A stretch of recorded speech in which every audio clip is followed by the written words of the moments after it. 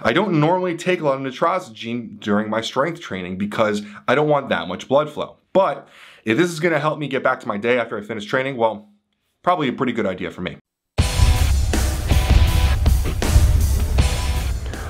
Welcome to PricePlow. We all have a funny post-leg day story about maybe falling down the steps, not being able to walk to the grocery store, not being able to walk to your car, crawling out of the gym. But I'm sure you've also noticed that post-workout, you're also cognitively impaired. Working out is a very strenuous thing, especially if you're training right. And not a lot of people focus on actual post-workout cognitive repair, what will get you back up and moving for the day. Most of us train later in the day after we've finished our work for the day, and we go home, relax, eat dinner, play a video game, watch Netflix, or whatever. But what if I told you that there was something that could actually help you post-workout in terms of cognitive repair? In the past, we've talked about nootropics for studying, for work. We've even talked about video game supplements most recently.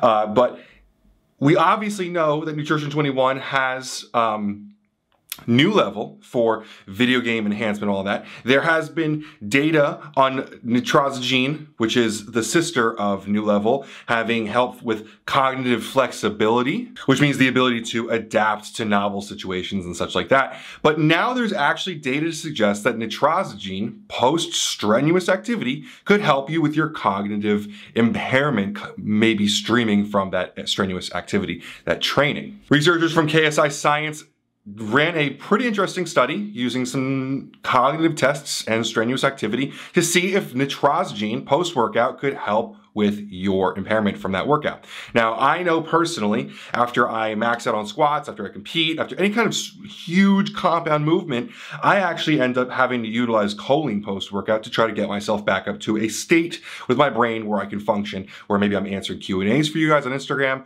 I'm doing a video like this.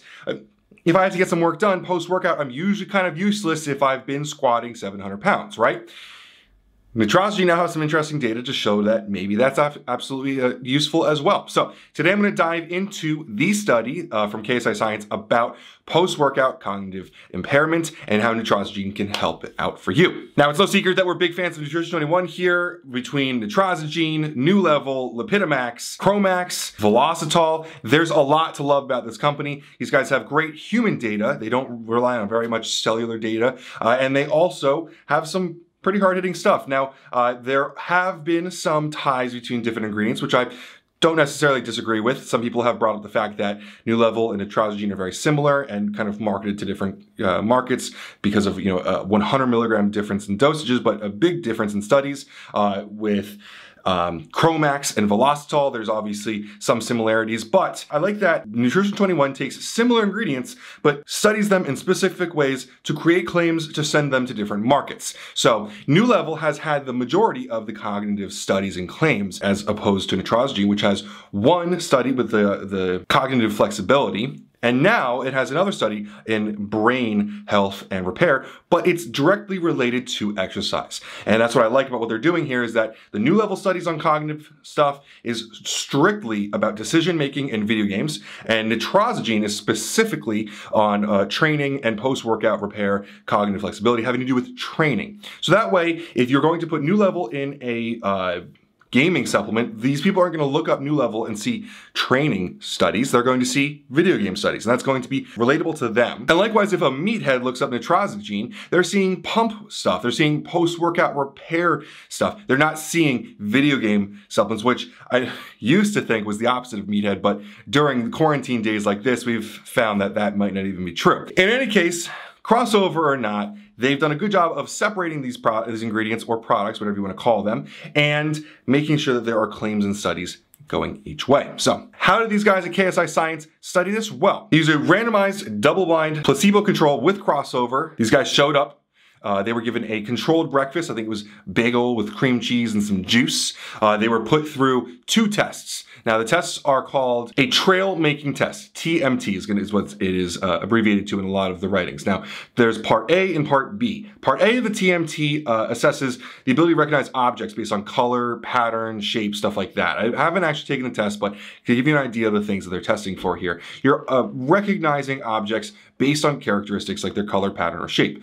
Part B is assessing cognitive flexibility and executive functioning, basically decision making, adapting to different situations. I'm assuming that they're giving you questions and decision-based stuff and you're picking there. So, eat breakfast, take the test, 15 minutes post-test, they're given either 1.5 grams of nitrosigine or 1.5 grams of maltodextrin, that being the placebo.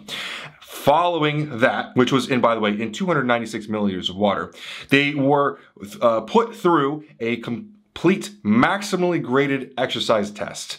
After 2 weeks, they came back and the groups were swapped. The group that had placebo did the nitrosigine, and the group that had nitrosigine did the placebo. Thus, the crossover section of the study. And I'm gonna be a little bit transparent here. In the study that we read, and I even called Heather when I read it because I thought maybe I was missing something, during the methods section, they say that they come in for breakfast, they take the test, they drink the product, they train. The method section is a little bit confusing here because it doesn't actually mention them doing the test again afterwards, but the data that they present shows a change in pre and post testing scores. So they don't actually tell you that they did it. I don't know if this is like some sort of typo or mistake made, but you know, I want to be transparent with you that it's written a little bit awkwardly. In any case, what were the results? Well, the main outcome measures of it were cognitive functioning, processing speed, and executive functioning. What were the findings? Well, first off, they found that strenuous exercise leads to a significant decrease in cognitive performance. Just overall, it's going to be slower. The placebo group had a significantly worse performance on the part A. Now, part B, it was a little bit closer, but part A, massive difference. So, subjects who consumed the 1.5 grams of nitrosigine had significant improvements in two things: the cognitive function tests and the speed to complete part A and part B. Part A was faster by 5% in the nitrosigine group, and part B was actually faster by 7%. So overall, researchers found that subjects using nitrosigine had actually much improved visual perceptive performance, as well as their actual executive functioning. So they were faster and they made better decisions based on this. Now, this isn't too much of a surprise because we saw in the New Level study that decision-making skills were vastly increased without the actual training here.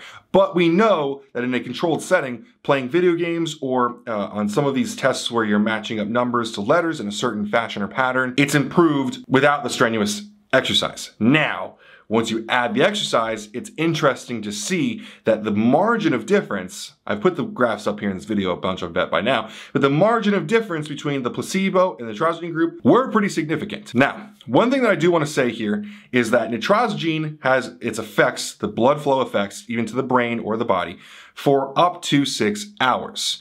Citrulline also does have this, so this is not too much of a big difference from the citrulline-arginine argument to nitrosigine. But I want to make sure that in this scenario, they were having them eat, take the test, drink the thing, work out, and then take the test. But you could take this nitrosigine pre-workout and have these benefits for up to 6 hours post-workout. I just want to make sure that you know that. Now, lastly, I do have to say here that even with this whole breakdown, even as great as all this data is, I do want to make sure that you know that we have a business affiliate relationship with Nutrition 21. Now, I do regularly go out to lunch with their president, Joe Weiss. Great guy. Love the guys over there. They are super passionate about this industry. They bring great products to market, and they're very outspoken in the industry on the quality of data and stuff like that. They know their shit, and I'm proud of them for that. I'm proud to be a friend of theirs for that. Sometimes people think that we're a little bit biased because of that, and it's entirely possible. I do help them formulate products with companies. I do help them get New Level into products, nitrosigine into products, all of this stuff. So it's entirely possible I do have some bias here. I do like the company, but just like a lot of other companies that we work with, we try to partner with companies that have data-backed ingredients, great manufacturing, and good standing in the industry in terms of relationships and quality of people. So I think that Nutrition 21 meets all of those, and this data today, I was pretty impressed with. As someone who is a high-level powerlifter that post-workout often leaves the gym drained, I don't normally take a lot of nitrosigine during my strength training because I don't want that much blood flow. But if this is going to help me get back to my day after I finish training, well, probably a pretty good idea for me. So, takeaways here: take your nitrosigine pre-workout and get back to your work after workout. If you got to go do your homework, you got to go study for a test, or you got to get some late night work, or you work out before work and you want to make sure that you're on point when you get to work, this is a great ingredient for you to look at in your next pre-workout. If you'd like to read more about it, you can go over to PricePlow.com/nutrition21. We have all sorts of news, reviews, and interviews on their ingredients over there. If you have a question about their ingredients or this ingredient or this study or anything having to do with Nutrition 21, you can comment below, and I'd love to talk about it. If you made it this far in the video, please leave a comment below. I love knowing when people make it to the end. I do get to see the analytics, and I see where you guys drop off. It's usually where I tell you how I feel about the stuff or present the results. If you made it this far, thank you so much. I know this one went a little bit long. I really appreciate you watching. And as always, guys, have a great day. Welcome to PricePlow.